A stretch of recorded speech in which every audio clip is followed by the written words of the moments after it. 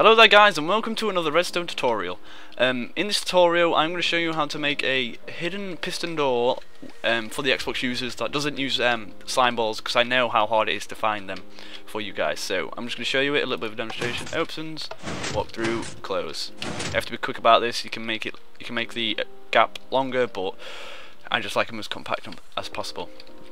Right, so I'm going to show you how to build this now. So just do as I do, and well, you can basically watch the video once and just remember it.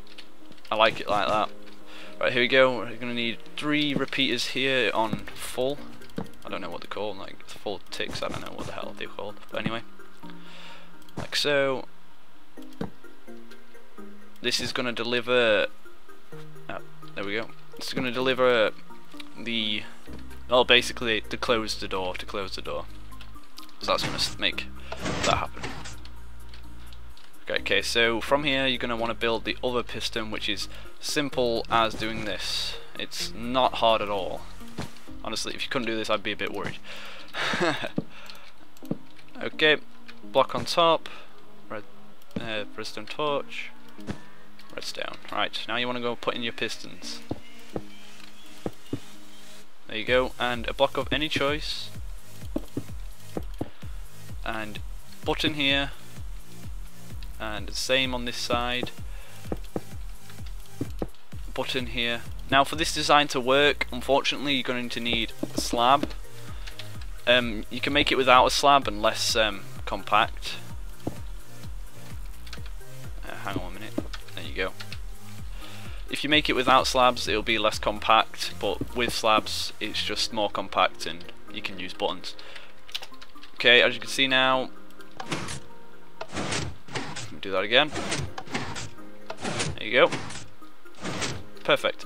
Now, if you want to do it without slabs, well, yeah, without slabs, you're going to need to remove these and expand them by 1. Redstone, and put your block of any choice above it. Pressure plate. That's what you're going to need. There you have it. You can do the same on the other side as well.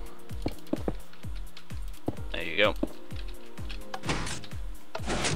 Now, what you can do to make this faster is, well, to make it open longer, sorry, you can add more repeaters here and here. So for 1 more repeater here, you're going to have to add 1 more repeater here in order to make it work. And also, as you can see here, when that thing opens, it'll stay open for a little while. That's a bad example what's done on this thing. Look, see? There you go.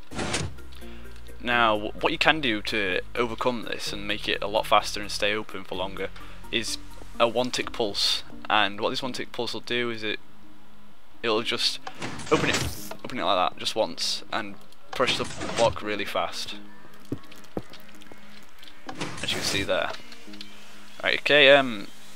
This was shown by my friend actually. Yesterday. It was 1-tick pulse Craftinarian, so thank you Craftinarian.